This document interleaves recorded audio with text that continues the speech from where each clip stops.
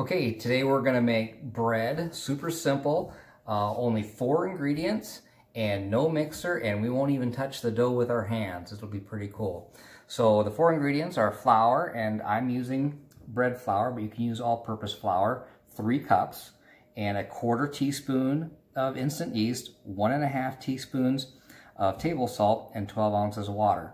So the first thing you're gonna wanna do is mix in your dry ingredients and thoroughly combine those, get them all mixed together.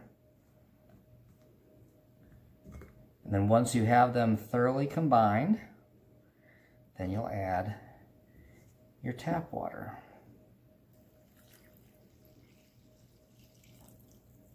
All right, now we'll just kind of work the outside towards the middle. And this is going to create a shaggy ball of dough.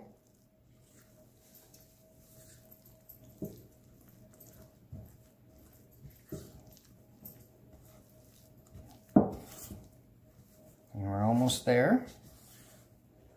Go ahead and scrape around the edges.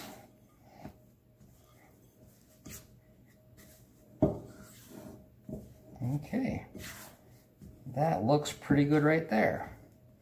So we got our shaggy ball of dough, and now we're going to cover with plastic wrap and let it rise for 8 to 24 hours.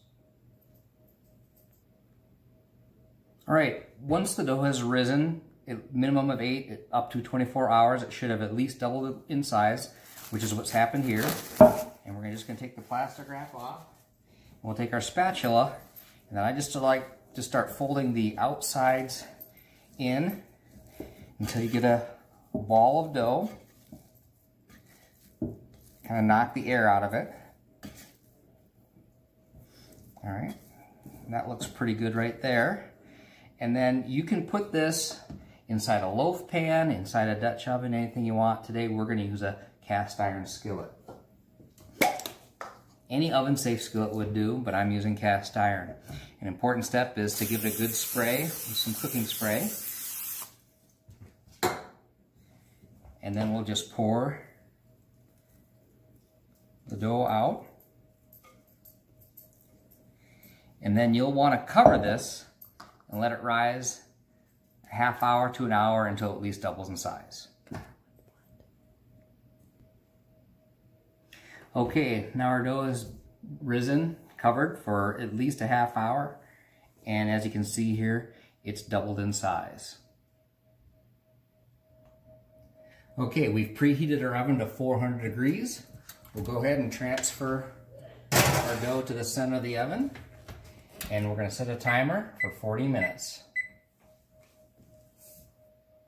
All right, 40 minutes is up. Let's check it out. Oh man, that looks great. Pour it right out onto a cooling rack. Isn't that beautiful? So no-knead bread, 4 ingredients, not touched by human hands.